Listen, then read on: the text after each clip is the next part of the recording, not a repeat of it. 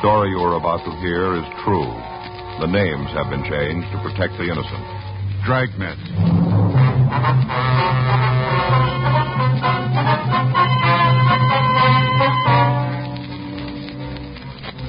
You're a detective sergeant.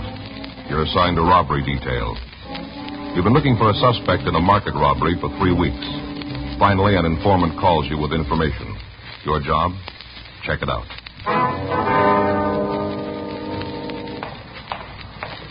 It was Tuesday, February 17th. It was cold in Los Angeles. We were working the day watch out of robbery detail. My partner's Frank Smith. The boss is Chief of Detectives Thad Brown. My name's Friday. We were on our way out from the office, and it was 10:56 by the time we parked our car and got to 4278 Winona, the Balinese room. Hi, Joe, Frank. Van, how's it going? I'm walking around, about all I can expect. Sit down. Thank you. Get you anything? No, thanks. No, thanks. Just made a fresh pot of coffee and back like a cup. Yeah, I might go for one. How about you, Frank? Sure. I'll get it. Hey, both take it black, don't you? That's right. Yeah, man. What was it you wanted to talk to us about? What? I say, what was it you wanted to see us about? In just a minute, I'll be right with you. Hey, you want to take one of these cups? Yeah. Let me give you a hand there. All right. Here you go, Frank. Hey, thanks. What do you got for us, Van? I read in the paper a couple of weeks ago where you had a stick-up at that big market out in the valley. Is that right? Yeah. Thief made it with close to $7,000. You got anything on it? Well, what'd the guy look like? Well, the description we got was 28 to 30, 5'8", 5'10", 145 pounds, dark hair, dark eyes. Wearing a leather jacket and denim pants. It was all in the paper, Van. Well, it might fit then. All except the clothes. Huh? There's been a bohunk hanging around here the last couple of weeks. Got a roll that'd make a horse pretty sick. Yeah? The funny part is that I've seen him around here for a year, and he never had 2 dimes to rub together. All of a sudden, he turns up loaded. Popping for drinks all over the place. Loaded down with expensive watches, good clothes, everything that goes with money. What's his name, you know? Well, I don't know the whole thing. Been calling him Nick. That's all I know. He matches the description pretty close, huh? All except the clothes. Rags he's carrying now are the best. Don't look like they come from plain racks. Mm-hmm. Did you come up with any kind of a story about the money? No, I kind of hinted at it a couple of times. You know, in a joking sort of way. I didn't want to be too nosy. Yeah, I know. All he says is that he met the locksmith to Fort Knox. Passes it off as a big joke. Says he found the easy way to live. Well, might be our man. Do you have any close friends? No, Joe, he plays it kind of solo. He dated Madge a couple of times. Who's Mad? She's a waitress here. Comes in about 6. She works the tables and back. Mm-hmm. Did she tell you anything about the guy? No, I asked her, but she says they had dinner, took in a couple of clubs, and he took her home. Played it straight all evening. Mm-hmm. Kind of worried Madge for a couple of days after. Figured she was kind of slipping a little. You didn't say anything to her, huh? No kind of a tip-off. Played it real straight, like I said. Do you have a job? Well, not so as you'd notice. Doesn't seem to have any working hours. Used to walk in here at all hours. Got any other friends? No close ones. He'd buy drinks for anybody that was around when he was popping, but he never came in with nobody. He never left with anybody. You seen him around lately? No, not for a couple of days. Got any idea where he lives? No, I don't think he pads down here in the neighborhood. How about a car? No go. All the time I saw him, he rode cabs, took him here and left in them. Well, last time he left, you say where he was going? No, just shoved off. Said he might not be around for a couple of days and have a hot cup of Irish coffee waiting for him when he got back. What's Irish coffee? Oh, it's a new drink. I got it from a friend of mine up in San Francisco. A cup of coffee, Irish whiskey, topped with a jolt of whipped cream. This Nick drank them all the time. Yeah. Yeah, he's got the whole place on him. You come in some night, we got more coffee cups on the bar than glasses. Mm-hmm. Didn't give you any idea where he was going, did he? Well, if he threw it, I didn't hear it. Anybody around the place you might have talked to? Well, I can't give you no names. Might talk to Madge. I don't think she'll come up with anything, but you can try. What time did you say she came in? 6. That's when she's supposed to check in. Once in a while she's late, but she's supposed to have her apron on about 6. Mm-hmm. Okay, Van, thanks for the call. We'll be back. Now, if this Nick comes in, give us a ring, will you? Sure, if he's in town, he'll be back. Yeah? Sure. He's all the time telling me we got the best Irish coffee in town. That's all he drinks, so it figures he'll be here to get some. Right away I see him, I'll give you a call. All right, thanks, man. I sure hope it's the guy you're after. Yeah, so do we. 7 G's, a lot of money. You can buy an awful lot with that. Well, we better take it easy. Yeah? You better not hit that Irish coffee too hard.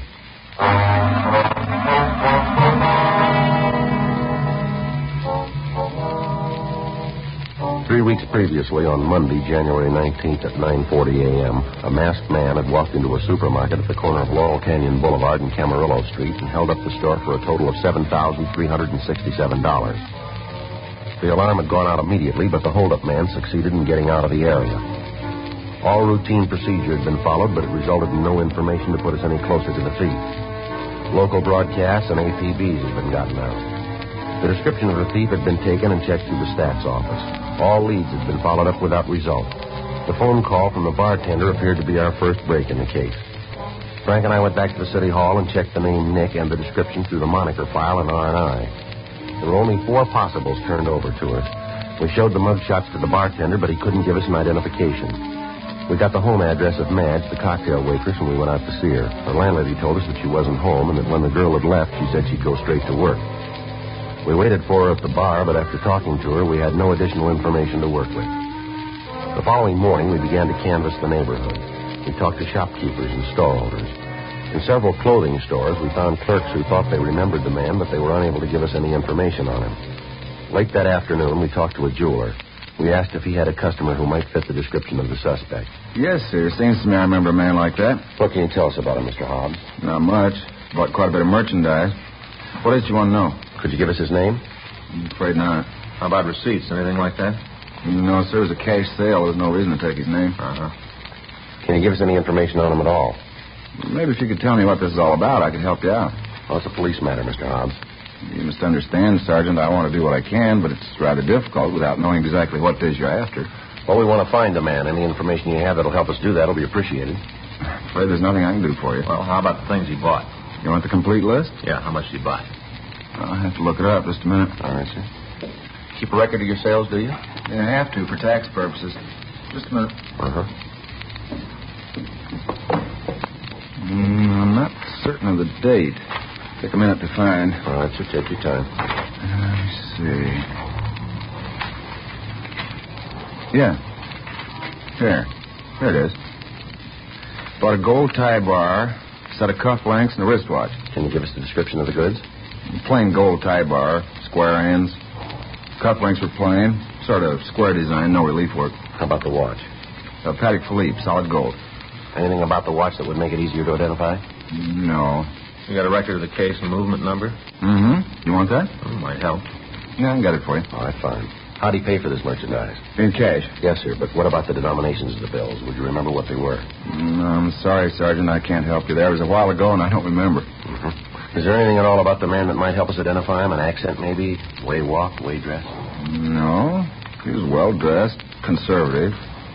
All except the tie. That was rather jarring. What's that?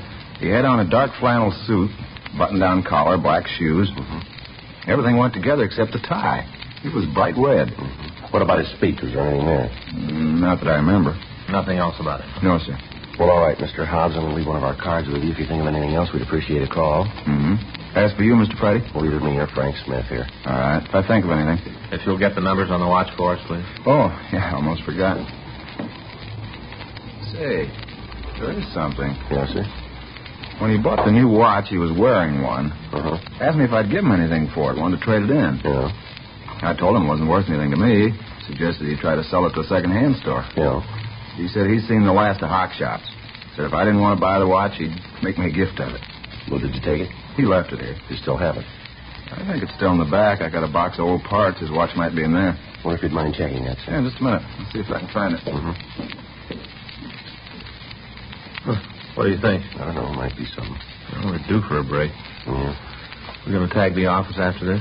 Yeah, I guess so. You want to go home for dinner? No, not tonight. Fay's got the girls from the bridge club coming over. I thought I'd go by Alan Lum's, get some shrimp and lobster. You want to go with me? Where? Alan Lum's. Oh, yeah. Good lobster place. Sure, I'll go with you. Hey, here. It is. Watch is in here now someplace. What kind of a watch is it, sir? Off-brand. Should be here someplace. But this one here, broken, huh? Let me see.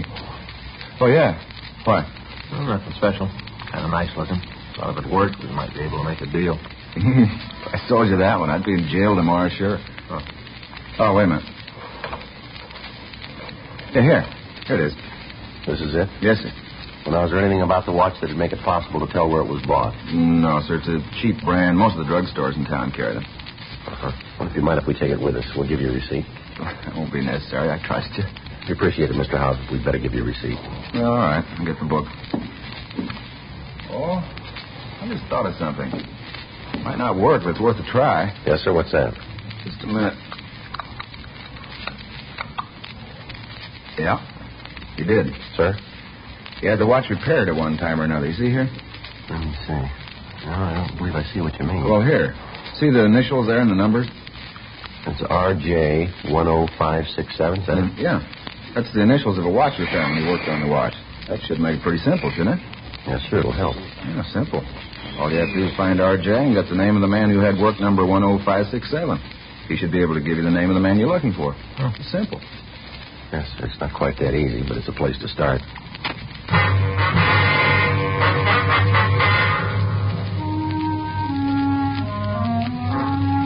We left the jeweler and we went back to the office. We checked the phone book for a watch repairman with the possible initials of R.J.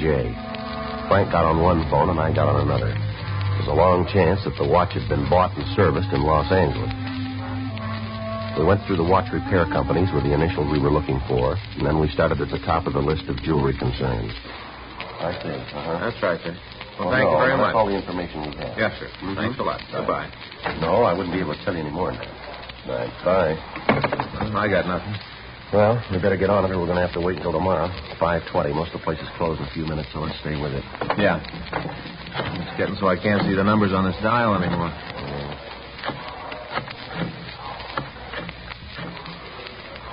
This is Sergeant Friday, Los Angeles Police Department. Hello.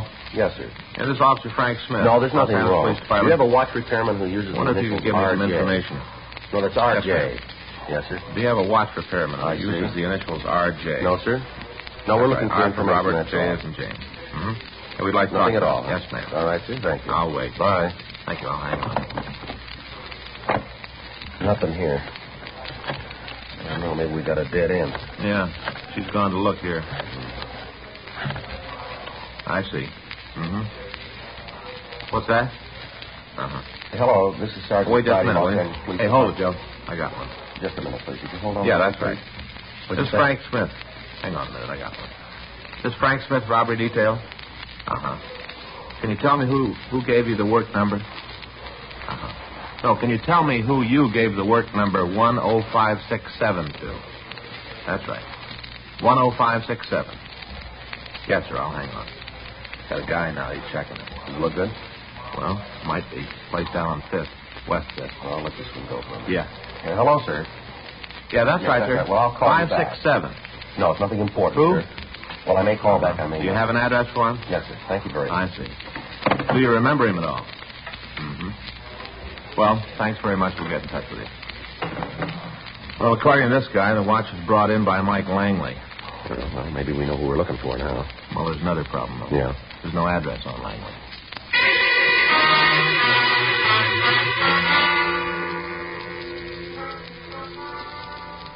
We checked the name Langley through R&I, but without any description to work with, there was little chance that we'd find anything.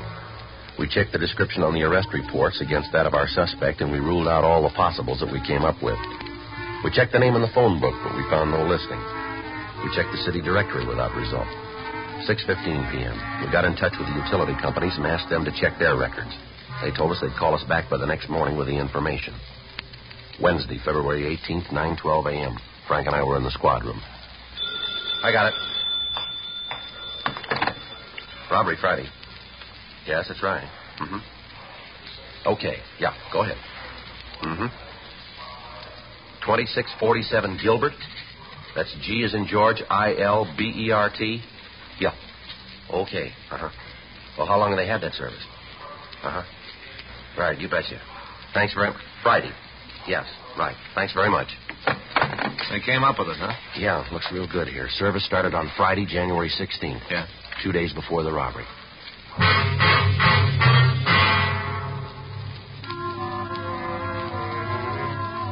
(9:52 a.m.) We made another check at R&I, and then we left the office. We drove out the Hollywood Freeway, turned off at Vermont, and drove over to Gilbert. 2647 was the last unit in the Spanish-style court. Frank covered the back of the place, and I went up and rang the doorbell. The door was opened by a woman in her late 20s. She identified herself as Mrs. Pearl Langley. We asked about her husband. She told us he was at work. Frank and I got the address and drove over to the place.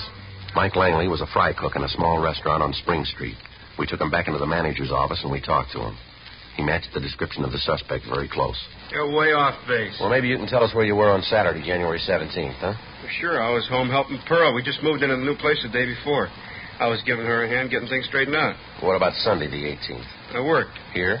It's the only job I've got. What about Monday the 19th? Same deal. You were here. That's right. What time do you come to work? I get in about 6:30, line things up in the kitchen. We open at 7:30. You're pretty sure where you were on the 19th. Huh? Positive. Any special reason you're so sure?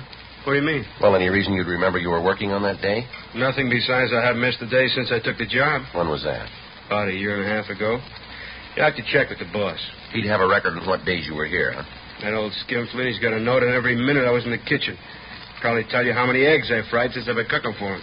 You want to check on that, Frank? Yeah. I want you to look at something here, Langley, and tell me if you know who it belongs to. Sure, what do you got? Right here. It's a cheap watch. It isn't mine. You ever seen it? I don't think so. You ever been arrested? Why you ask that? Have you? No, Never been in trouble with the police? not in California. Where? Texas. Where in Texas? Galveston. What was the beat? Drunk driving and nailed me on the boulevard. What'd you draw? Paid a fine, did 10 days. That's the only trouble you've ever had with the police? That's it. You're sure about this watch? Yeah. Never saw it before? No. No. Yeah. Be right back, Langley. I'd appreciate it if you could step it up. The boss is going to start docking me if I'm off much more. Yeah. What do you got? I checked with the owner. Uh-huh. Looks like we're far out on this thing. Huh? Langley was working all day the 19th.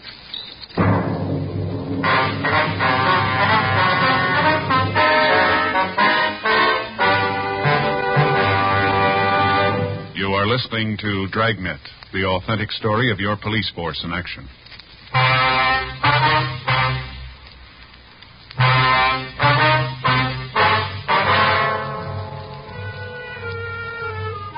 We contacted the authorities in Galveston and talked with officers Rex Torian and Reuben Guzman. They told us that Mike Langley had been arrested for drunk driving. They went on to say that he'd lived in the beach city for several years and that until his arrest, he'd never been in trouble. We brought him down to the city hall and we talked to him further. The victims of the holdup were asked to a special show-up, but although they said Langley looked quite a bit like the stick-up man, they couldn't give us a positive identification. He was released from custody. On Thursday, February 19th, we got a call from him asking us to come out to his home. Frank and I left the office and drove to the Gilbert Street address. We met Langley and his wife. You met my wife, Pearl, didn't you? Yes, sir. Yeah. We met yesterday.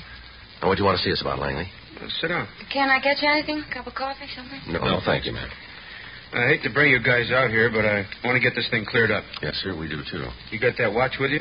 Yes, sir. Yeah. Here you are. Oh, thanks. Now, I got to thinking about it last night, about why you think it was mine. Yes, sir. I guess it didn't make much of an impression on me at the time, but I remembered it. Yeah? I figured out how you got my name on it. Yes, sir. I did take the watch in to be fixed. It isn't mine, but I did have it fixed. Well, who does it belong to? My cousin, Herbert Langley. He got in some trouble, and when he was at Quentin, he sent the watch out to me to have it fixed. I guess I must have forgotten all about it. You know where he is now? He was staying here with us. How long ago, ma'am? Oh, he got here the day after we moved into the house. That'd be Sunday. Yeah, I remember because Mike and me were trying to get the place straightened out, and Herb didn't do anything but sit around and guzzle beer. Didn't look a hand to help. So you here now? You mean staying here? Yes, ma'am. No, he moved out about a week ago. Did he tell you where he was going? No, just said he was tired of being a fifth wheel and left. Him and Pearl didn't get along too good. We sure didn't. One thing I don't go is a man that doesn't work. Laying around the house all day or else down at some bar, drinking all day. Mm-hmm. Do you know what he was in jail for? Herb kept telling us it was a bad beef. They didn't have anything to do with it. What was it charged, do you know? Robbery. Where was that? Up north, was it San Rafael, wasn't it, honey? A real bum. Wish you wouldn't say that, Pearl. Why not? It's true. You just didn't understand him. No, and I didn't want to. I don't like him. Never did. All the time laying around, giving orders, wanted to be waited on, hand and foot. Always asking for something.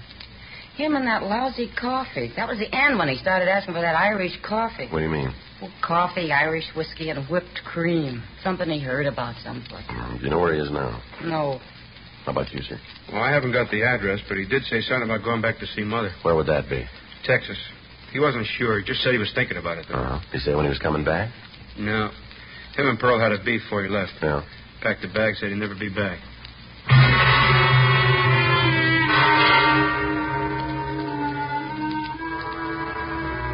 We got a complete description of Herbert Langley and a snapshot of him. Frank and I went back to the office and put in a call to Fred Galloway in the Adult Authority office. He contacted Sacramento and got Langley's prison number. We checked the coming-out mug books and got a good picture of the suspect. This was shown to the victims, and they identified him positively as the hold-up man. A local and an APB were gotten out on him, and a radiogram was sent to the authorities in Galveston, Texas, asking them to check on the suspect. We got a list of his known friends and other relatives. These were interviewed, but they were unable to give us any further leads on Langley's whereabouts. A week went by. On Friday, February 27th, Frank and I got back into the office from the main jail.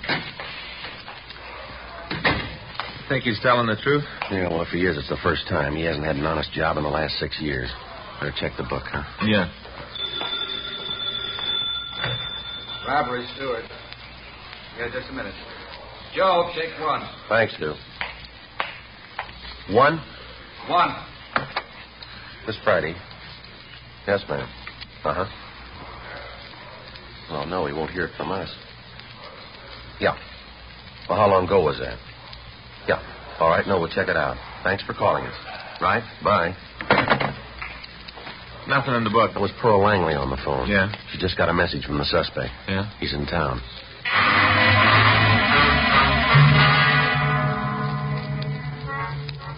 Frank and I, along with Stewart, Creasy, Stromwell, and Stoner, checked out of the office and went over to the bar on Winona Street. Mrs. Langley had told me on the phone that her brother-in-law had sent a telegram to the house asking that her husband meet him there after work. When we got to the place, the suspect wasn't there. Stewart and Creasy covered the front of the bar while Stromwell and Stoner staked out on the alley at the back of the place.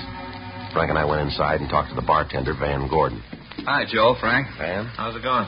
You seen the fellow Nick that you told us about? No, not since I talked to you. If you'd been in, I'd sure given you a call. Why? Well, we got word he's in town. Supposed to show up here. How heavy is he? Well, we don't know for sure. You found out who he is yet? Yeah, we made him for a Herbert Langley. You got him for the market job?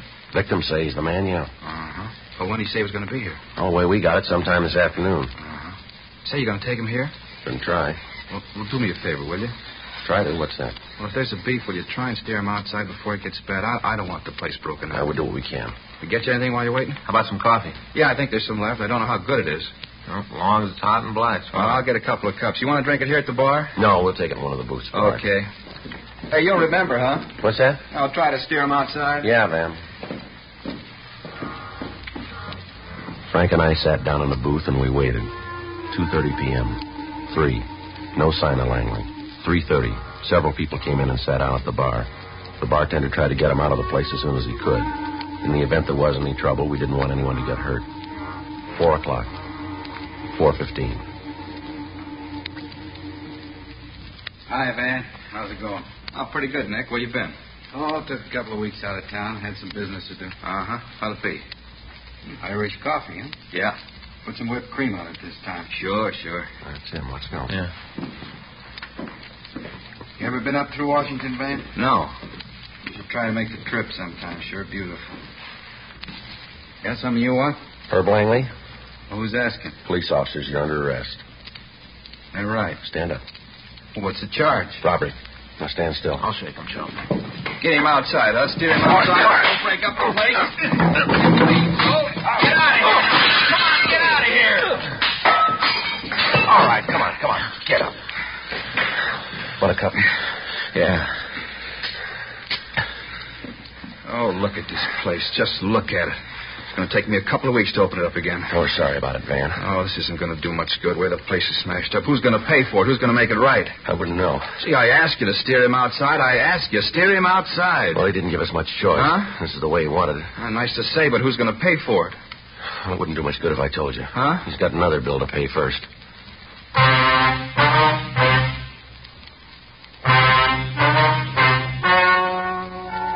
The story you've just heard is true.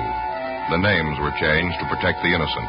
On July 13th, trial was held in Department 92, Superior Court of the State of California, in and for the County of Los Angeles.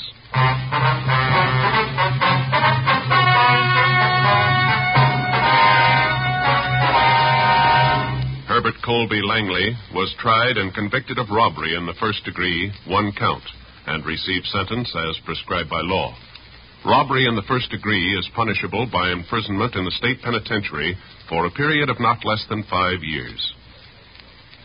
You have just heard Dragnet, the authentic story of your police force in action, and starring Jack Webb, a presentation of the United States Armed Forces Radio Service.